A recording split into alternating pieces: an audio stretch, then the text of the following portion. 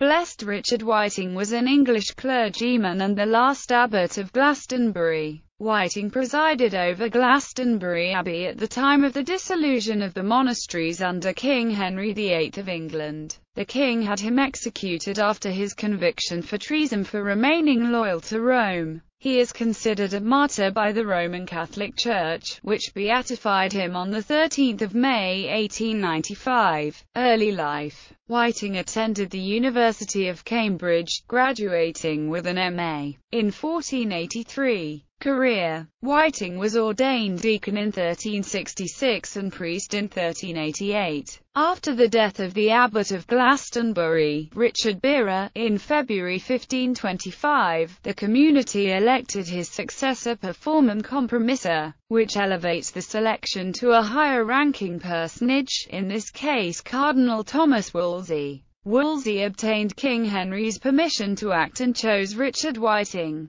The first 10 years of Whiting's rule were prosperous and peaceful. He was a sober and caring spiritual leader and a good manager of the abbey's day-to-day life. Contemporary accounts show that Whiting was held in very high esteem. The abbey over which Whiting presided was one of the richest and most influential in England. About 100 monks lived in the enclosed monastery, where the sons of the nobility and gentry were educated before going on to university. Whiting signed his assent to the Act of Supremacy when it was first presented to him and his monks in 1534. Henry sent Richard Leighton to examine Whiting and the other inhabitants of the abbey. He found all in good order, but suspended the abbot's jurisdiction over the town of Glastonbury. Small injunctions were given to him about the management of the abbey property. A number of times over the years which followed, Whiting was told the abbey was safe from dissolution. However, the 1535 Suppression of Religious Houses Act brought about the dissolution of the lesser monasteries and provided a warning of what the future might hold. Death. By January 1539, Glastonbury was the only monastery left in Somerset.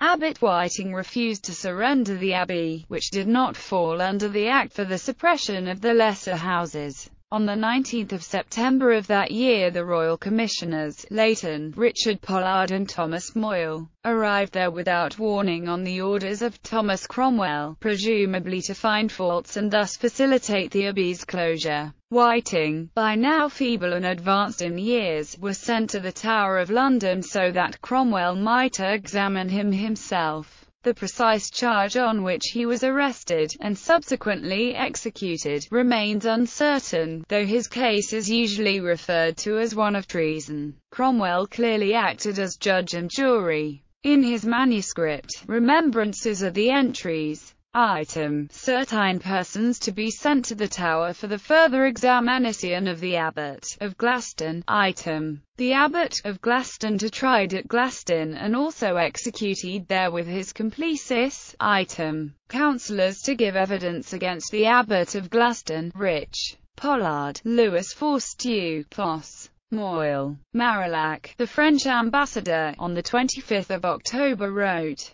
"The Abbot of Glastonbury has lately been put in the Tower, because, in taking the abbey treasures, valued at 200,000 crowns, they found a written book of arguments in behalf of Queen Catherine, as a member of the House of Lords." Whiting was sent back to Glastonbury with Pollard and reached Wells on 14 November. There some sort of trial apparently took place, and he was convicted of robbing Glastonbury Church.